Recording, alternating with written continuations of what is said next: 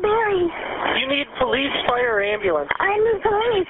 Okay, and what's going on there? I've been kidnapped and I've been missing for 10 years and I'm here. I'm free now. The girl Amanda told the police, I ain't just the only ones. It's some more girls up in that house. Welcome back to another video on my channel. Today we're going to look at a horrific true story that happened in Cleveland, Ohio. Let's get right into it. May 6th, 2013 began as a routine spring evening in Cleveland, Ohio, but soon it would mark an evening of unimaginable horror. What happened was the dramatic escape of 3 young Cleveland women who had been held captive for over a decade in an ordinary house on Seymour Avenue. You need police, fire, or ambulance. I need police. Okay, and what's going on there? I've been kidnapped and I've been missing for 10 years and I'm here. I'm free now. Okay. Their courageous break for freedom stunned the local community and brought an end to 10 years of brutal abuse and cruelty. Our story starts back in 2002, when women began disappearing off the streets of Cleveland without a trace. In April 2002, 21-year-old Amanda Berry vanishes while returning home from work. She is last heard from calling her sister for a ride. I had gotten off of work early that day, and I worked at Burger King. I called my sister for a ride. She was at work, and I had called a friend for a ride, and he didn't answer, so I just started walking. And as I was walking, there was a van. Then, 14-year-old Gina DeJesus disappears walking home from school in 2004. Her devastated family puts up flyers while desperately searching but hears nothing. He'd been on his motorcycle, and he'd seen your mum handing out flyers about your disappearance. And he had gone up and taken a flyer from her and asked if there was any information about you, which... Incredibly, just months later, 21-year-old Michele Knight also vanishes after leaving to meet her mother. 3 women gone without explanation.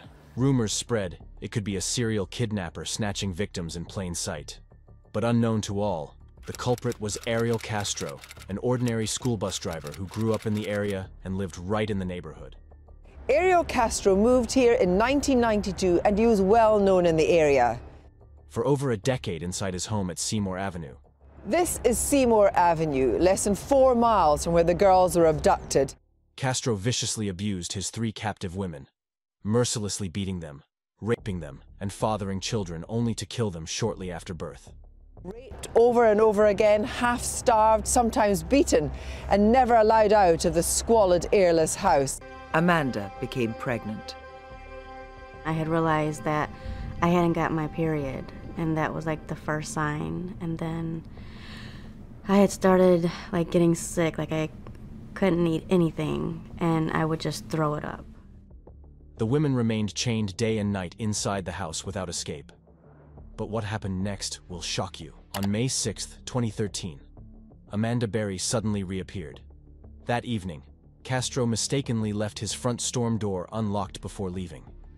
This small mistake gave Amanda the chance to start screaming.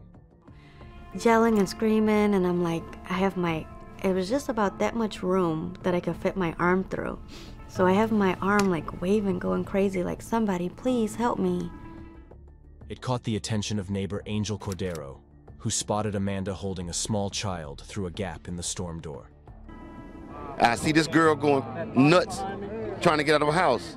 So we kick the bottom, and she comes out with the little girl, and she says, call 911. You need police, fire, and... Amanda told Cordero her name. The first confirmation to shocked neighbors, it was Amanda Berry, long missing for 11 years. As Castro drove back and saw the gathering crowd outside, Cordero gave chase until police arrived and discovered Michele and Gina chained and padlocked inside. Cleveland rejoiced as Amanda Berry, Gina DeJesus, and Michele Knight had miraculously been found alive after over 10 years missing. But cheers turned to horror and outrage as emerging details revealed the house's dark secrets. Castro had turned Seymour Avenue into his own torture chamber, luring his victims into his trap as young girls off the street, only to sadistically beat, starve, and rape them repeatedly for over a decade of sheer brutality. He broke Michele Knight's jaw, beat her viciously. Amanda Berry later described him as a monster, for the constant mental, physical, and sexual abuse endured.